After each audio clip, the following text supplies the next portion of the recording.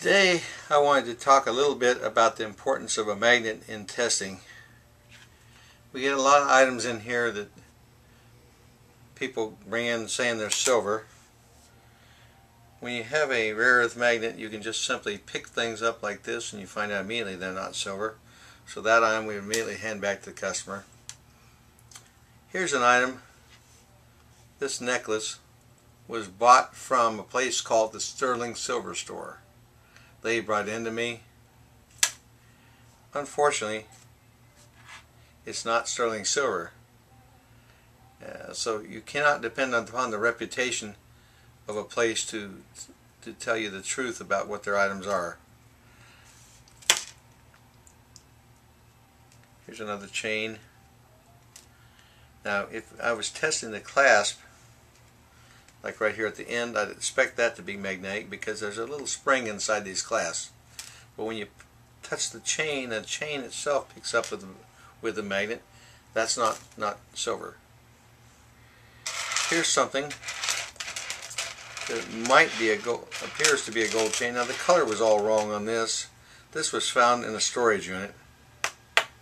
It's not magnetic, as you can see, but there's a very easy test to test something like this.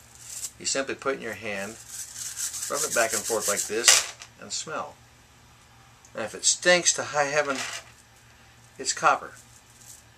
It's the same as if you're handling coins. Lots of your clad coins. If you're sitting there as a cashier handling those all day, you'll notice that your hands stink. Now here's something that appears to be a gold ring. As you can see, this is not gold. Here's a couple of little bracelets that were brought in. They looked to be silver, but as I went around on them, I found out that they weren't silver.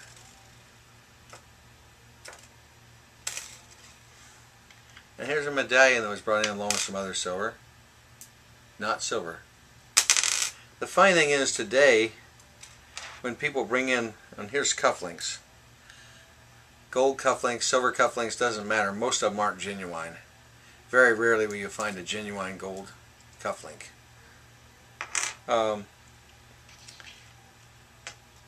Most of these items that come in like sterling silver, if it's marked with the word sterling, 99.9% of the time it's genuine sterling silver.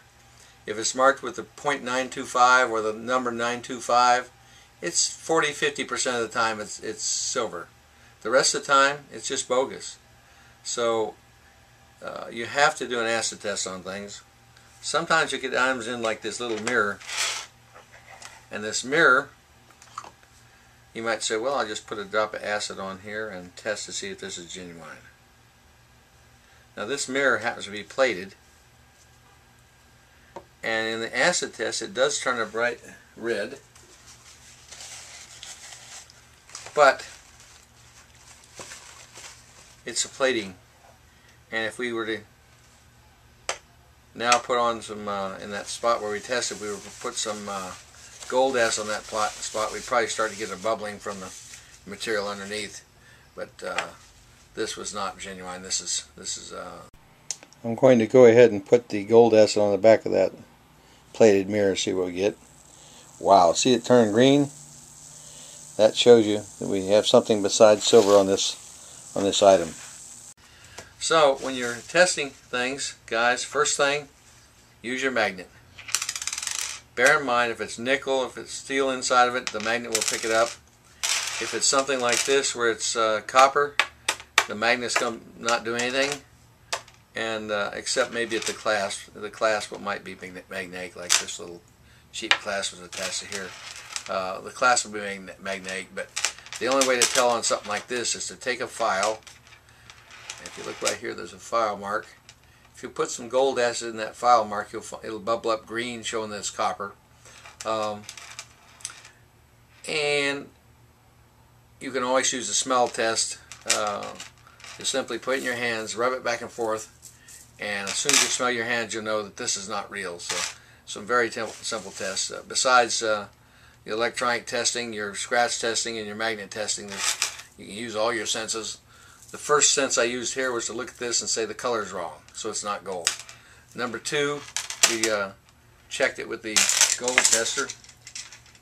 I don't remember what this one tested. I'm sure it was tested as not gold. But we'll put the electronic tester over here for a second. Flip it on. And it says not gold. So this is a case that the plating was pretty much worn off of this piece. So the electronic tester would have told you immediately it wasn't gold. But your senses and your smell should already told you it wasn't gold. So anyhow, that's just a little bit about testing, guys. We'll talk some more about it in the future.